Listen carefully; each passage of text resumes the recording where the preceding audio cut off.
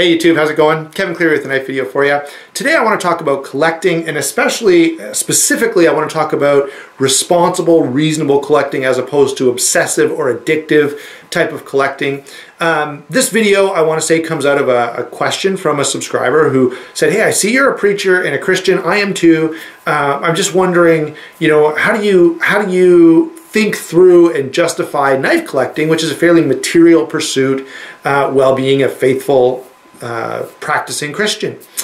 So I think there are some principles there that apply not only to me, but to anyone. I don't care what your background is, what your belief system is. There are some really healthy principles that I apply and that I think anyone should apply to any collection or hobby or material practice of any kind, whether it be sports or, a different collection or a toothpick statue you made out of glue, whatever.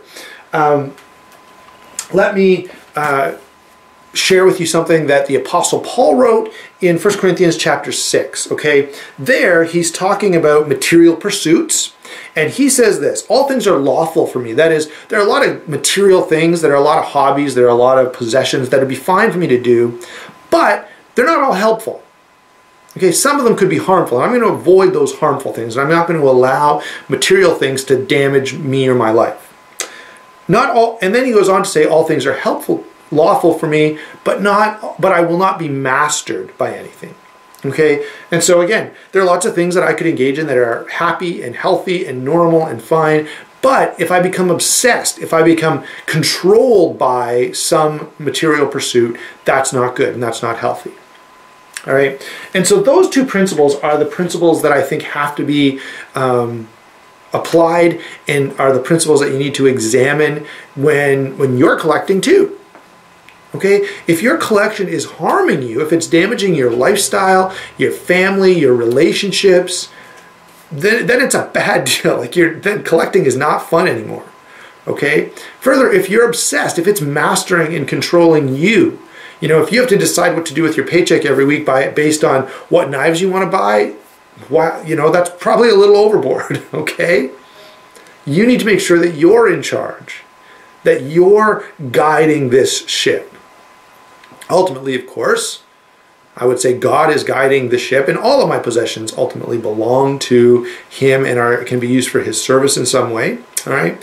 But you have to make sure that you're not being controlled by any material possession or pursuit. All right, and drugs and alcohol are obvious ones, and we tend to avoid them more because we know of those dangers. But the reality is, your car, your job, your family, your knife collection could all get into an unhealthy place in your life. All right, that's just the reality. So here are some guidelines that I use that help me to keep my collection in check, that allow me to feel good about the knives that I own and purchase and not have to deal with guilt and irresponsibility and all that kind of stuff, okay? Number one, no secrets. Okay, so I don't buy stuff, I don't sell stuff. I'm not saying I have to ask my wife's permission to buy everything. I don't. She's very good about that, but I do tell her.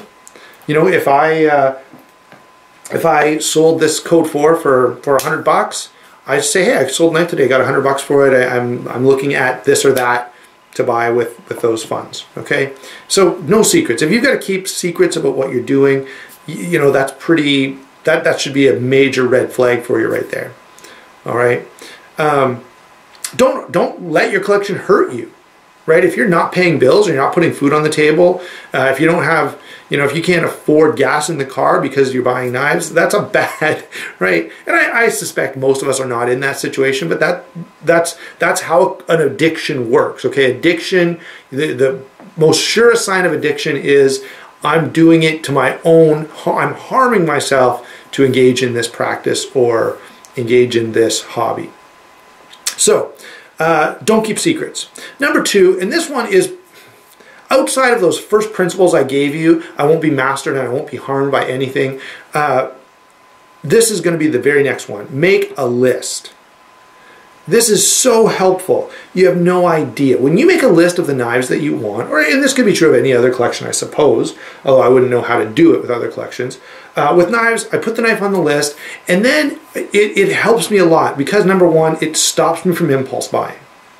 Okay, if I watch a YouTube video and I think, hey, this is an awesome knife, I really need to get one of these, put it on the list, take a breath, right? Now, maybe I decide I really don't like it. Maybe I watch a couple other videos and they point out things that the first guy missed that make me not like the knife. Maybe this H6, they go, hey, this is a cool knife, but no one mentions that it weighs 9 ounces. And I go, 9 ounces? That's wild. I'm not buying that. Okay, maybe it's too small. You know, maybe in one guy's hand, this knife, this zero tolerance looks really big, but it turns out that the blade is only 2.5 inches long. That's not a knife for me. Okay, it could look awesome in that one video, and maybe that guy likes small knives, but I'm going to skip it. So if it went on the list, that gives me a chance to think it through and decide to take it off. Okay, number 2, it gives me a chance to figure out what I want to pay and where I want to get it and all that kind of stuff. And sometimes, you know, a knife, here's a perfect example. My Spyderco military, titanium military, love this knife. I wanted one of these for a long time. I'll bet you 3 years this was on the list. So I put it on the list and waited and waited and waited, and eventually I was able to get one for a price that I was happy with. And I love this knife. I enjoy it all the time. I carry it. It's great. But because I put it on the list, I didn't blow, you know, $300 on it or something like that. I didn't buy it on a whim or get a bad deal or anything like that. I was able to have some control and thought process that went into it. Same is true of this knife, actually. I really wanted a 0560. You know, I was watching all the videos when they first came out and people were getting them and talking about how awesome they were, and oh man, I wanted one so bad. But I waited. And eventually I got one for a price that I was happy with, and I could totally enjoy the knife. I love this thing to pieces, okay? But it did take me some time, probably a year and a half, 3 or 4 years for the military, at least a year, maybe a year and a half for the ZT. You know, you're better off to bide your time and wait and get the price you want from the place you want. That way, if there's any issues, you know, it turns out a certain production run was really bad, you can avoid that stuff, all because you put the thing on the list. Number 2, determine what you're going to spend and where that money is going to come from. Okay, so there are lots of ways to do this. A lot of guys, probably the most common way of doing this is to say, look, I'm only going to spend my money that I have in PayPal on knives. Okay, if it's not my PayPal balance, I'm not spending it. Okay, and so maybe that means if you're buying a knife like this, you're gonna have to wait a while. Okay, you know, every once in a while, here and there, you put a few bucks in your PayPal until you have enough to afford something more high-end like a Remedy. If it's something like this, you know, the real steel, or like this, maybe you can buy it right away. Okay, so that's great.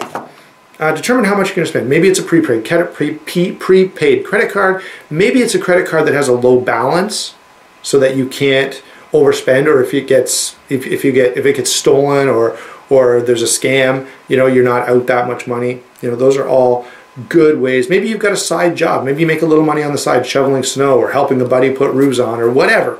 You know, you say that's the only funds I'm going to use. Those are all great ways of saying this is how much I'm going to spend, and that's it. And you don't have to spend a lot to get some great knives. By the way, here's another benefit of putting knives on the list. All right, all of these new cold steels came out this last year, 2015. They were awesome. Okay, and they are awesome. But when they came out, a lot of them were like 120, 130. They were pretty high up there. Most of them have now, like the Ultimate Hunter, the Recon 1, the American Lawman, a lot of them have come down quite a bit. Okay. Number 3, know the market, okay, and develop some checks and balances. So maybe you say, you know, I don't buy a knife until I've done some research.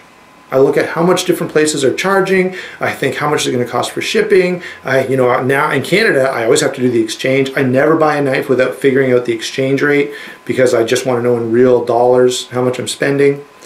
Okay, and finally, know your comfort level. Maybe it's just not in your bones to own a $500, $600, whatever $100 knife. Maybe over $100 is not cool for you.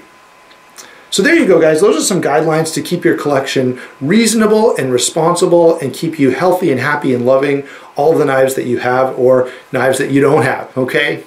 let me know in the comments below some rules that you have, some guidelines that you go by. And the reason I ask that is because there's probably things that I've forgotten that would either help me or help somebody else who's watching. So go ahead and share that in the comments below if you don't mind. We'll talk to you soon.